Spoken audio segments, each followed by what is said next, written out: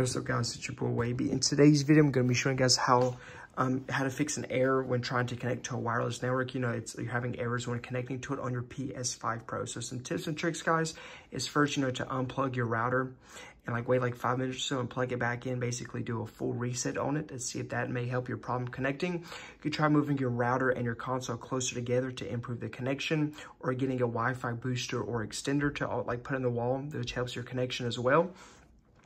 You guys can go to settings, network. You can try to go on your network, press option, and try to forget the network and try to reconnect to it. You may be putting in the wrong password as well. Make sure you're putting in the right password, connecting to the specific network you have. You press options like I'm doing here. You guys can change the Wi-Fi frequency band. So try changing it to one of these. Test your internet connection to see if it's working or not. You can also go to advanced settings and try changing some of your DNS settings. So try Googling best DNS codes for your area where you live and inputting them as well. Maybe try turning the Wi-Fi off on your phone or other devices. There's a lot of devices on it. But yeah, there's some of the ways you guys can do. If that doesn't work, just try using a wired LAN cable. That's what I usually run.